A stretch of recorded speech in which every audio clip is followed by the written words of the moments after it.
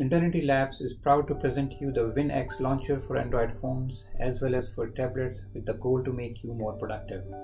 When you open it for the first time, it will ask you for the permissions it needs to operate. When you press the Start button, you will see the list of currently installed apps. By touching and holding an app, context menu will show up, which will enable you to move the app to desktop.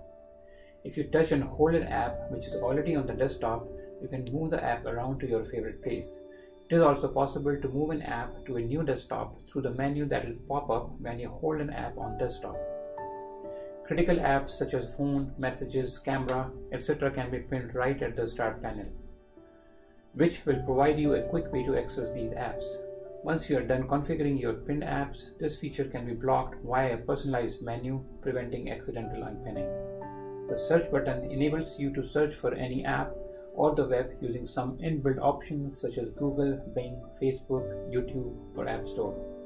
Once you find an app you are looking for, you can locate that app on the desktop using the associated context menu. You can further personalize your view by changing the grid size to provide more space for apps or increase the size of apps on desktop. You can also change the background of your screen. The system tray also has controls for Wi-Fi, volume, battery status, date and time for easy access. You can also create folders, widgets, or shortcuts on the desktop menu. Unlike some other launchers, we have worked hard to integrate notification support into the launcher by providing app badges. It can be turned on from Notifications control panel under More Options.